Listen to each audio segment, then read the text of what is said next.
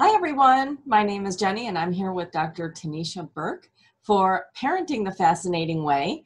And Dr. T is going to talk to us today about power struggles and how best to manage that regarding school schedules and extracurricular activities. Hi guys, welcome back. So it is the start of the school year for many of you parents, and you might be getting lots of information sheets about different extracurricular activities that you'd like to have your children involved in, or your children might have interest in some other areas. So the power struggles usually come because children don't want to participate in extracurricular activities, or they don't want to participate in what the parents prefer that they participate in. One of the first things we need to realize as parents is to ask ourselves, why do we want our child to participate in this activity? Is it that you're trying to fulfill a dream from your childhood through your child? If that's the reason, that's not a good reason at all. You have to resolve your issues relating to childhood and not, fulfilling your dreams in that particular area. So once you get that out of the way, your intentions of why you want your child to participate in extracurricular activities, there are certain things you can do to reduce the power struggles. One of the first things I'd recommend is have your children get lots of exposure for the next couple of weeks to different types of activities so that they can have a better idea of what they are interested in. Once you get them exposed, try to get them to talk to professionals. So they may be coaches, musicians, and so on. Have them have a heart-to-heart with your children.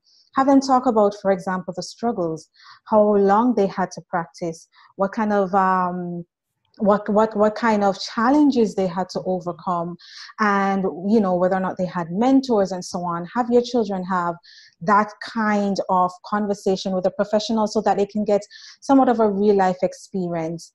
Also, you can take them to the events. So if it's musicians, you can take them to a concert or a sporting event so that they can see it in action to see if something that they would really want to do. Also, you can also make sure that it's important that you don't compare your children. So there will be some activities that one child like, for example, athletics, and there may be others like science. So make sure you understand that your children have different interests and lived experiences. Now, if you're having a power struggle with your child, not wanting to practice, not wanting to join certain clubs, it's time to have a heart-to-heart. Get into their world, find out what it is that is a challenge for them, because they may actually like the activity, but because they feel stuck in a particular area, they think it's not best for them. So ask them, what are your struggles? What do you think you can do to solve it?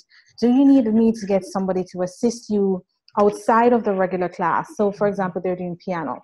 Do you want extra help, or do you want me to sit in your piano lessons to give you some form of support? Getting into your child's world will help you to understand the challenges. And if you get to understand what their challenges are, you might realize it's not something that your child wants, and then you can have other options. Share your experiences. I think a lot of times as parents, we want to hide our past from our children. Share how difficult it was when you lost a baseball game, when you came second in a recital, or when you were performing in a recital and you forgot your notes and how embarrassed you felt. When you have that kind of heart to heart, your child will realize that, you're also human and you're there to support them. So those are some of the tips that I think can help to reduce some of the power struggles. Expose them to a lot of activities, get them expert exposure as well as it relates to conversations, support them as much as you can. Try not to compare your children. And, they might end up doing something that you don't like or you don't prefer, but it's best for them and their personalities and their goals. So those are some tips for you. Thank you so much. That was great. We will be back again next week. So please follow us. So subscribe, like, comment, and share, and we will see you then. Thanks so Take much. care. Bye, Bye-bye. guys.